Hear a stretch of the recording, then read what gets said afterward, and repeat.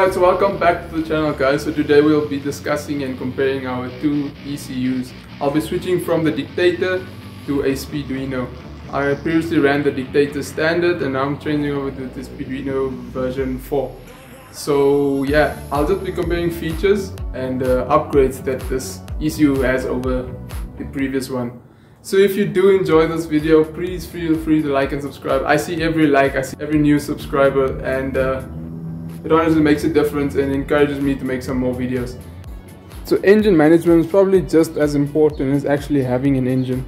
In my case, I'm running a turbo engine, but even if you're running an NA engine, a good management would still benefit you. So in this case, in my car, I was running a Dicktator, but the Dicktator lacked quite a few features. From the Dicktator, it basically only managed spark and fueling according to the crank signal, which wasn't really a crank signal because it actually took the crank signal off of the Hall sensor inside the distributor.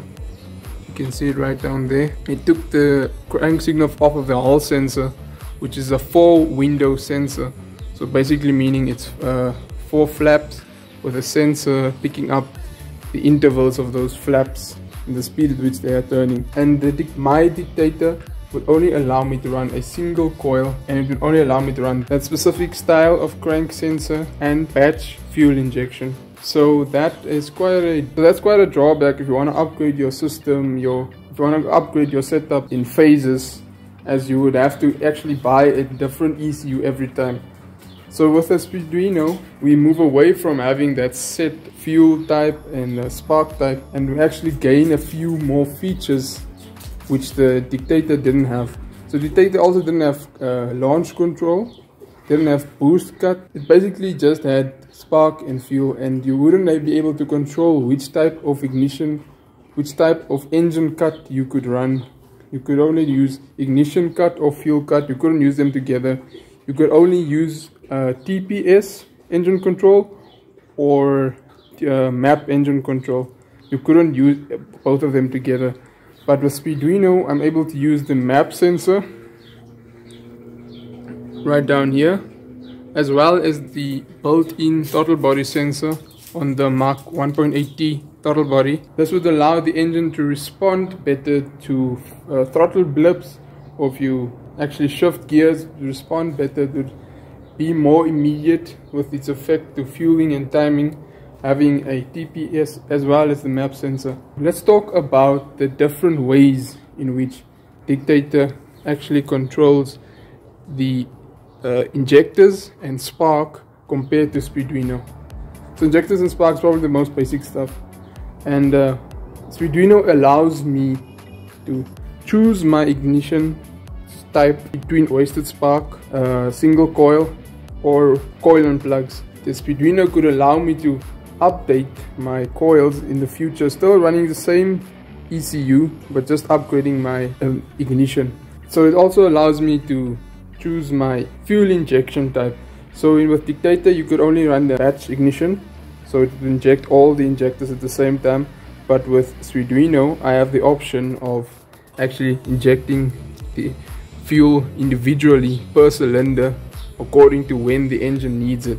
This does require an additional sensor to know the position of the engine, which is the crank sensor, and some guys use the distributor as a crank sensor. So that's another advantage, another improvement to the Dicktator.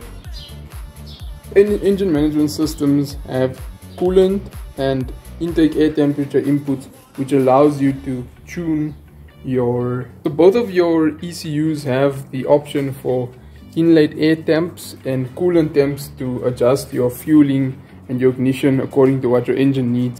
Both of them have an output for a fuel pump, a tach. Speeduino has additional outputs which the Dicktator doesn't have, like boost control. It controls a boost solenoid from the ECU. Both are able to control VVTi, so that's another option, another feature that they both have. Speeduino has the option for flat foot shifting and launch control. This is basically when you shoot flames or you want to have a consistent launch using your ECU, so to cut the rev limit at a certain RPM. It builds a little bit of boost, which is not really the point, but it is beneficial. My previous Dicktator ECU didn't have launch control, as it is a standard engine management. Speeduino uses tunwrstudio as a software, so there's a lot of features in tunwrstudio which deal with cold starts and blending of maps according to the condition the engine is seeing in terms of temperature, airflow. Every aspect can be monitored. A big issue that I had with the previous ECU and it's specific to my car, I did not have boost cut. So in this engine, if I would ever have to get the wastegate line off, it would probably blow up the engine. So Speeduino can actually prevent that by cutting your engine management if your boost ever exceeds your boost limit. Another feature that I don't think many ECUs have, Speeduino can auto-tune your fuel table according to what you want. So as you drive, it would adjust your fuel table on the fly using an O2 sensor, which is also linked to your ECU. Another thing which Dicktator doesn't do, Dicktator can't read O2 sensors. Speeduino can, and it will actually adjust your fueling while you're driving if you're using the paid version of tunwrstudio. Dicktator only supports one type of RPM signal. If you want to use a different signal type, you'd have to buy a completely different ECU. But with Speeduino, you can actually support any type of crank signal, whether it's VR or a Hall effect sensor.